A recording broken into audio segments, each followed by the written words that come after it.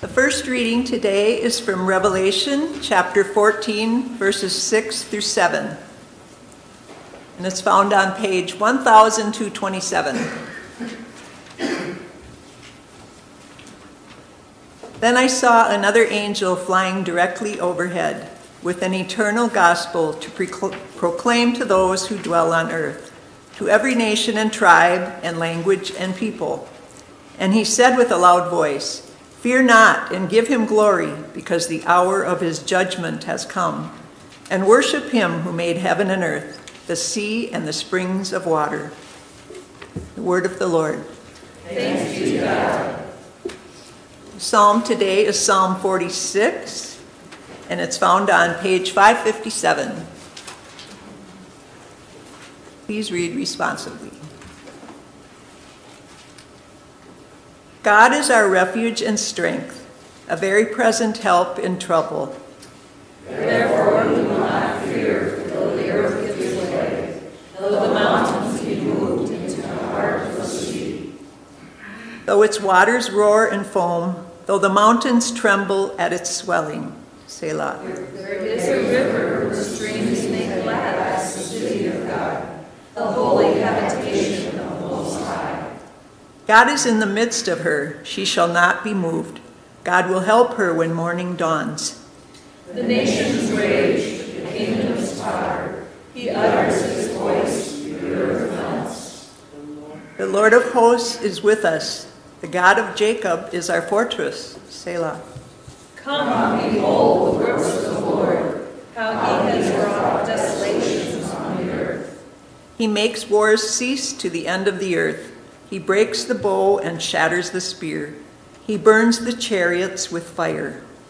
Be still and know that I am God. I will be exalted among the nations. I will be exalted in the earth. The Lord of hosts is with us. The God of Jacob is our fortress. Selah. The word of the Lord. Thanks be to God. The second reading today is from Romans 3, verses 19 through 28, and it's found on page 1118. Now we know that whatever the law says, it speaks to those who are under the law, so that every mouth may be stopped, and the whole world may be held accountable to God. For by works of the law, no human being will be justified in his sight, since through the law comes knowledge of sin. But now the righteousness of God has been manifested apart from the law, although the law and the prophets bear witness to it, the righteousness of God through faith in Jesus Christ for all who believe. For there is no distinction, for all have sinned and fall short of the glory of God, and are justified by his grace as a gift through the redemption that is in Christ Jesus, whom God put forward as a propitiation by his blood, to be received by faith.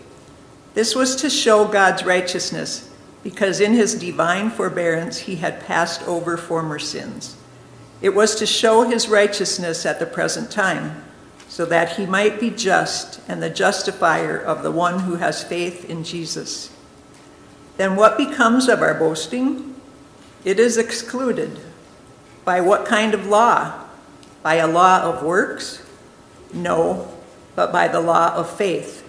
For we hold that one is justified by faith apart from works of the law. The word of the Lord. Thanks be to God. Please rise for the gospel. The Holy Gospel according to St. John, Chapter 8. Glory to you, O Lord.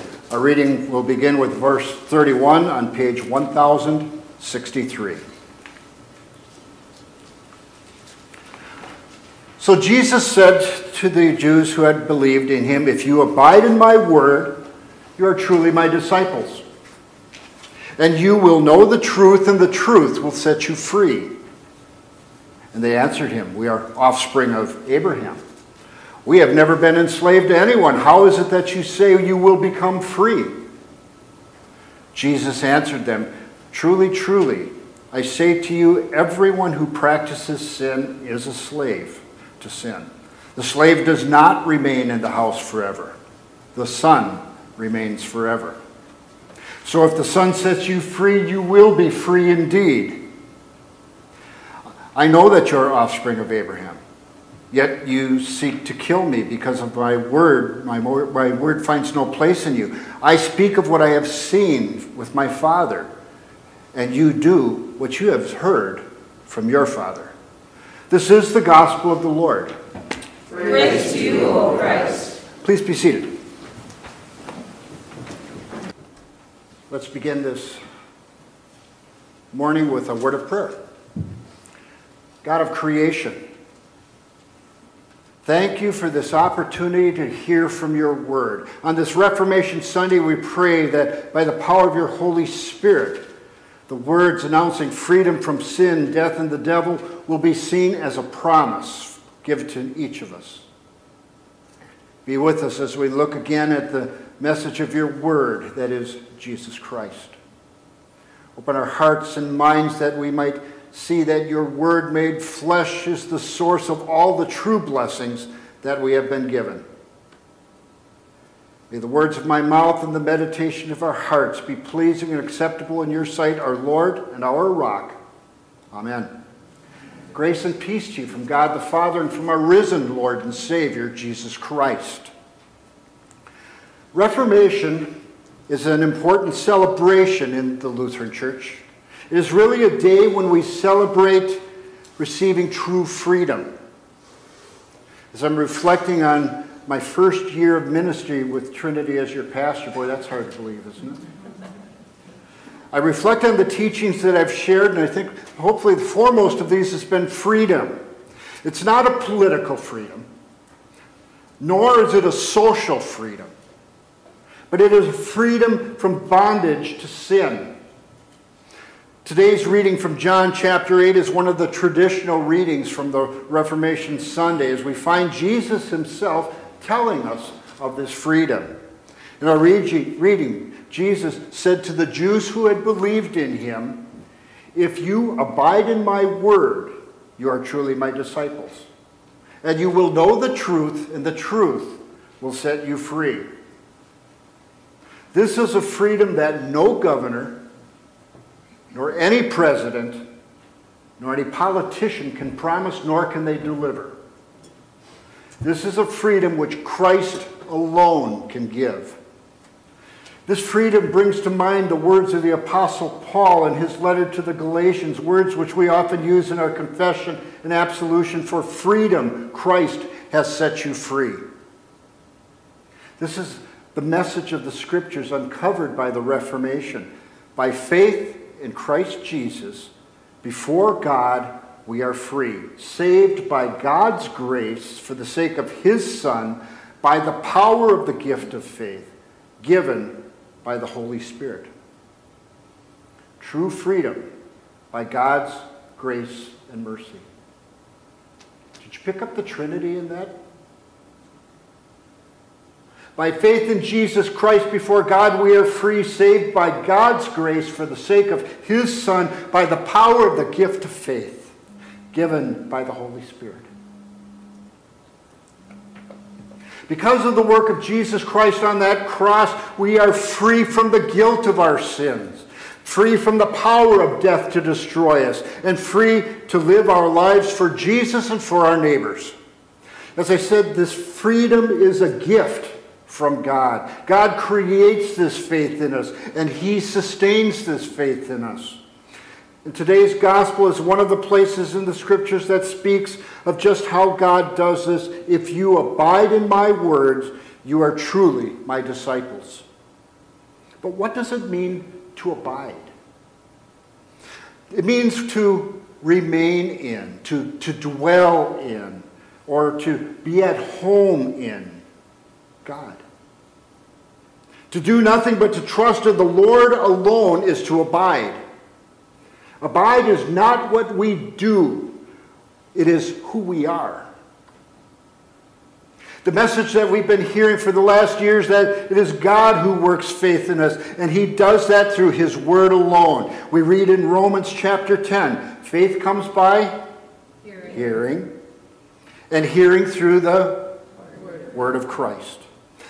We can find faith nowhere else than in God's Word, because it is in the Word that God not only creates this faith in us, but it is in God's Word that our faith is continued. Faith does not come from inside of us. It always comes from outside of us. What this is saying is that for faith to stay alive, not just strong or growing, but to remain a living faith, we must abide in the Word of God, and God's Word must abide in us. The longer we stay out of God's Word, the more we allow the busyness of our lives to keep us from feeding our faith by taking in the very bread of life, the weaker that faith becomes. And that is the reality. See, here's the thing. Faith that is not nourished by the Word will eventually die. The Word of God is the air that faith breathes, and it is the fuel that faith burns. Without the Word constantly nourishing and sustaining our faith, that faith dies. Jesus tells us in John chapter 10, verse 28, I give them eternal life, and they will never perish, and no one will snatch them out of my hand. Well, that's very true. However, Scripture also speaks of people who turn from God on their own. Our Lord Jesus quoted Scripture when he was tempted by Satan. We read in Matthew 4:4, man shall not live by bread alone, but by every word that comes from the mouth of God. God, the Holy Spirit, spoke through the words of Isaiah 55, for as the rain and snow come down from heaven and do not return there, but water the earth, making it bring forth and sprout, giving seed to the sower and bread to the eaters, so shall my word be that goes out from my mouth. It shall not return to me empty, but it shall accomplish that which I purpose, and shall succeed in the thing for which I sent it. The Word of God is that fuel which keeps the church alive. The church that fails to preach the Word is the church that will die. It doesn't matter how many programs a church has, nor does it how much it focuses on bringing a particular age group into the church. If the church fails to proclaim God's Word in all of its purity, the Holy Spirit will not bless that church, because the Holy Spirit only blesses the truth, never a lie. And with the Reformation, we have found that the Lutheran Church is the church of the Bible. So without a show of hands,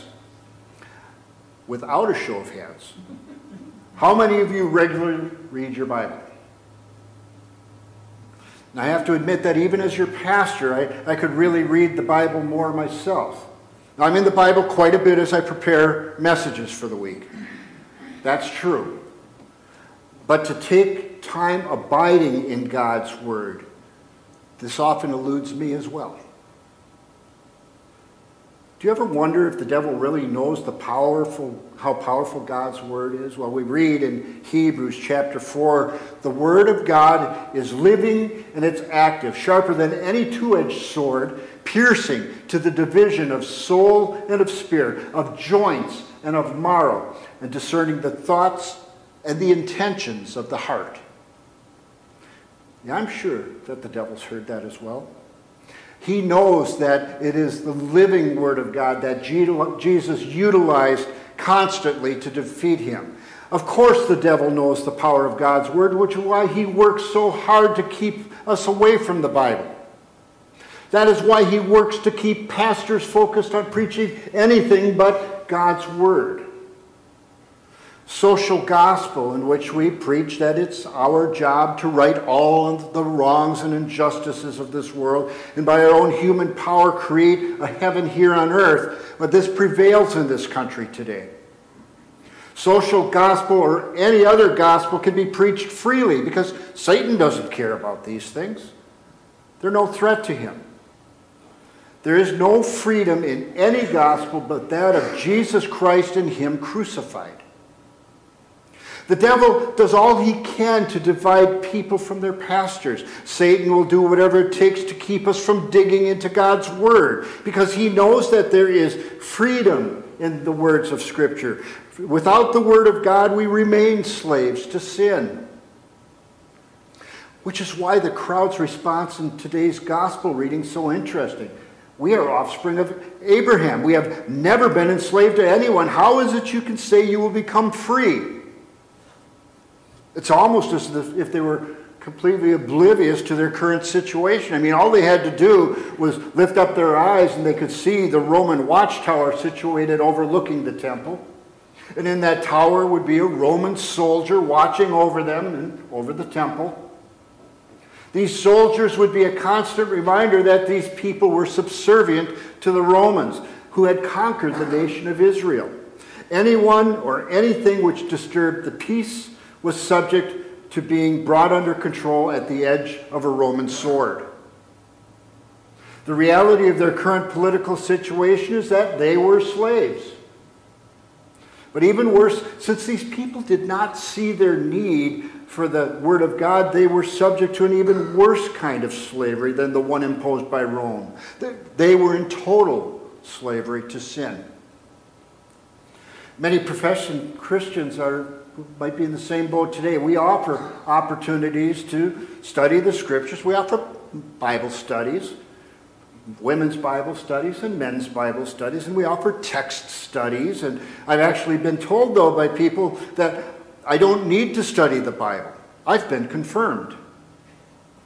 Or, Pastor, I went through Christian schools. I've learned all that I need to know about the Bible. Brothers and sisters, this is a trick of the devil. He wants us to feel that we do not really need to know all that much about the Word of God. When we think that we have learned everything that we need to know, that we no longer need to study God's Word, it's as if we're saying that God cannot teach us anything new. And if we hold this attitude, then we're despising the Word of God. When we listen to a preacher and we, much like in the audience of a movie, judge the sermon on how well it entertains us instead of hungering and thirsting for a deeper knowledge and understanding of God's Word, well then, brothers and sisters, we're despising the Word of God.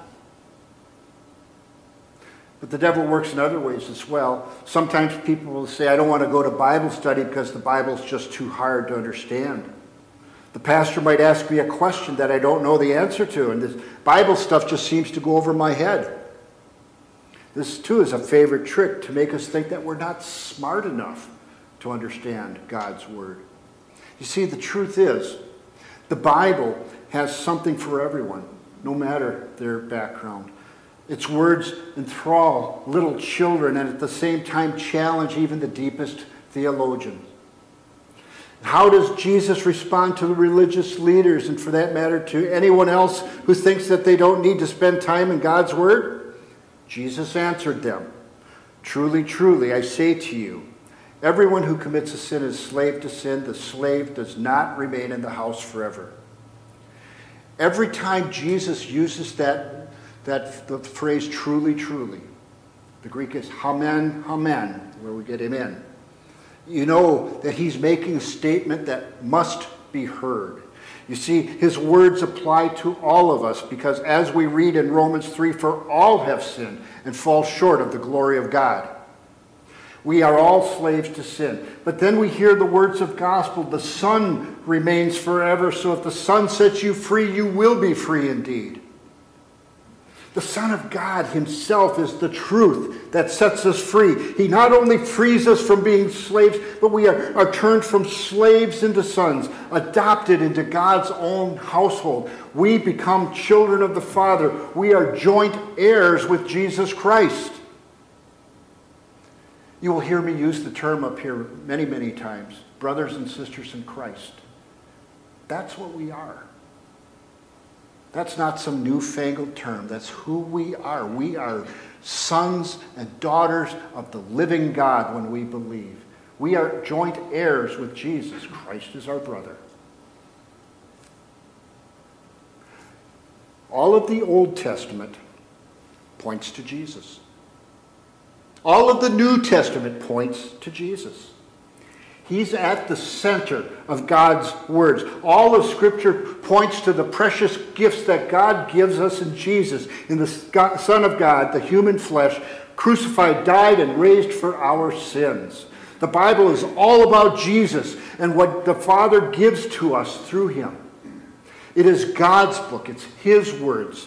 His Spirit has inspired its contents. And from the very first words of Genesis to the very last words of Revelation, the book preaches into our hearts and minds the truth that is Jesus Christ, and it is that truth which gives faith and keeps it alive. The truth is that Jesus is the truth which is heard from the Roman cross, the true word of forgiveness and word of freedom. Jesus speaks it on every page. Christ alone can speak the truth, for he alone has carried the sins of the world, even the sin of not listening to him and not wanting to hear what he has to say. Jesus has carried it all to the cross. All is forgiven. To know that truth is to be set free from slavery, freed from our callous disregard for God's word, freed to listen, freed to hear, to love, to treasure, and to keep God's holy word. That's why I've been looking forward to this celebration of this Reformation service. It's an opportunity to again announce the promises that have been proclaimed in our times together. It's a time that we can celebrate the freedom that Jesus Christ, the Son of God, gives to us as God's words tell us about his salvation plan for us. We celebrate because even though the devil constantly works to pull us away from God's word, the Holy Spirit works to preserve that word and will work to keep it through us in the one true faith. We read in the book of the Concord, that's the book that we Lutherans use as the Lutheran Confessions.